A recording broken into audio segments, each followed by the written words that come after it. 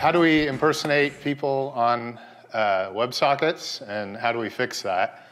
I'm Tom, and oh well, that'll work. Oh, that's fine. Okay, going to be using two open source libraries to demo this. The first one is togetherjs, which is from Mozilla. It lets you do collaboration on web pages in real time. And then the other one for the WebSocket server, I'm going to be using a gem called Rubame. I picked it just because it was easy to use, and for the demo, that's really all I care about. I should say that this is not like a hack. This is a well-documented security consideration in the WebSocket RFC. WebSockets don't provide client authentication, so it's the developer's responsibility to do that.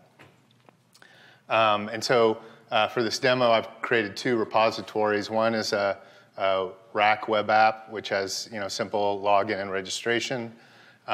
Uses Active Record to store the user records. And then I've got, using that Rubame gem, I've got a hub for the WebSocket server. togetherjs comes with a node server, and the same properties apply whether you're using Mozilla's node server or this Ruby WebSocket server. So it turns out for togetherjs, it's really easy to do this demo to impersonate. You can do it in 2 lines of code, and so I'll do that. So there's Alice, there's Bob, and that's me, and so I'm going to go there and then see if I can shrink myself. All right, excellent. So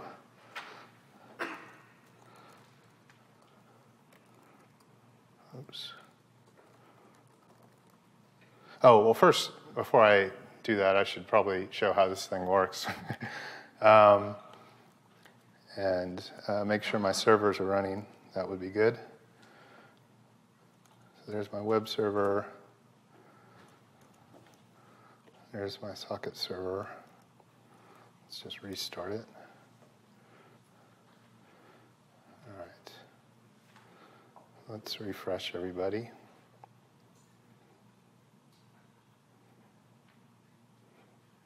Okay, so, all right, so Bob's working, Alice is working.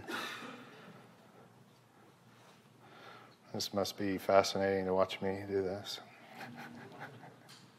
All right, there we go. Okay, so Alice moves around. You can see on the other two, Bob and, oops, I was hoping that wouldn't happen. We're going to do a hard reboot. How's that? All right, yeah, this is like the Millennium Falcon, if this thing stays together. All right, okay, so Alice moves around, Bob moves around, and here's Tom with weather moves around. I'm going to be the attacker, and so the purpose is we don't want peers to be faked out and associate actions with people that they're not. So, and togetherjs, not only do you have mouse movements being relayed to everyone in the group, but you also have chat ability. So you don't want people impersonating during chat, and we'll use that as a test.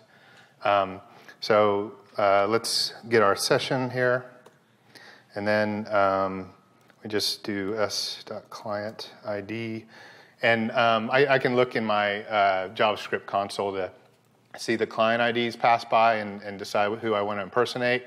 So I'm going to impersonate Bob. So all I have to do is set this to Bob's ID. Oops, what did I do? Let's try that again. All right, so let's see now. When I move around in my browser, you can see the other two people think I'm Bob because all the messages that they're getting from me are using Bob's client ID that's set by the togetherjs browser library. So if I increase my screen, oops, so what's going on here?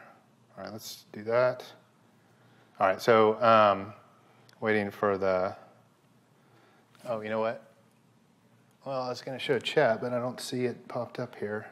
All right, we'll leave the chat out for now. For some reason, I don't see the chat UI. Okay, so the explanation is simple. togetherjs doesn't know what web app is using it. It doesn't, so it has to assign its own client IDs. And so what we need to do is we need to the web app we need to use the web app's IDs instead of togetherjs. Then we need to do some kind of verification on the socket server to make sure that people aren't impersonating each other. So I'm going to go back to the presentation. Heroku has a WebSocket authentication page where they say, well, you know, if you've got your web app and your WebSocket server on separate servers, it can make it using headers, you know, whether they be session headers or whatever, difficult or impossible to use. And so instead they present an alternative, which is to use a ticket system. But I think that this ticket system is problematic because if they are on different servers, then you have this potential blocking situation where the WebSocket server, which is a real-time server, has to talk to the web app to verify the ticket. If they're on the same server, then you're just duplicating code, which is already being done in rack session cookie.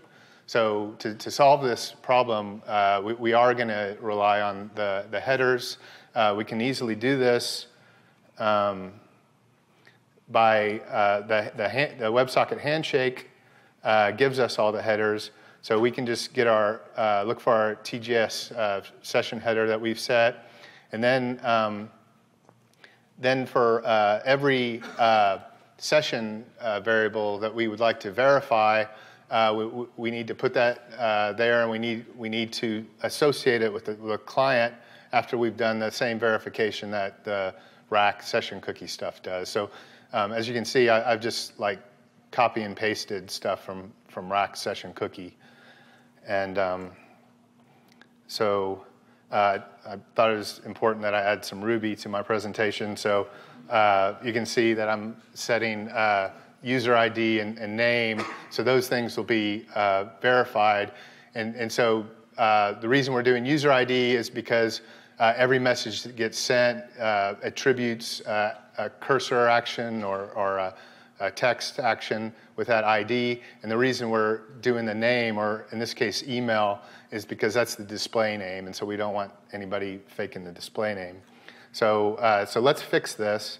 And so all we got to do here is uncomment this code out that I cleverly commented it out to show the attack. So I'll go and restart this. And now, now everything should be fixed. Get Alice and Bob back. Okay, and then I'm going to go ahead and refresh. Oh, I'm on the wrong, that's my presentation. Okay, so I'm going to refresh. Now I'm going to do that, set my client ID to 6. And now if I try to impersonate Bob, it closes my connection and it doesn't get relayed to Alice or Bob. And I can't believe the chat UI didn't show up. Well, anyway, that's it. Thanks for your time.